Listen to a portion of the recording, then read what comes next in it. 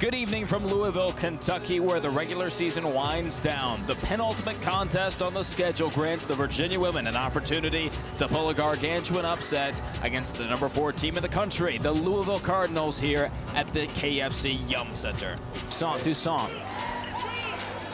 Here's Londell going to unleash a 3 from the left wing, and that goes home. 3-2 Virginia.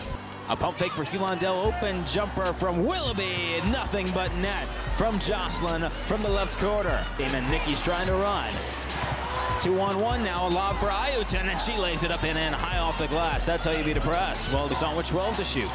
Dribbling, Furing comes to pick her up. Now Jablonowski, a little mid-range jumper is good from Lisa Jablonowski. For Tinsley with 7 to shoot.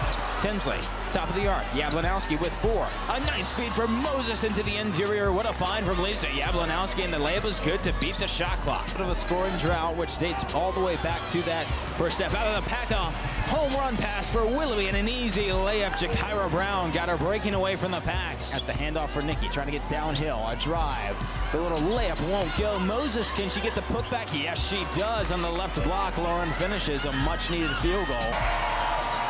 A nice pass for a cutting Jablonowski. What a move from Lisa to get into the interior and lay them off the right block. Back to Toussaint, dribbling right in front of Joanne Boyle. Moses sets a screen. Toussaint now a quick double team.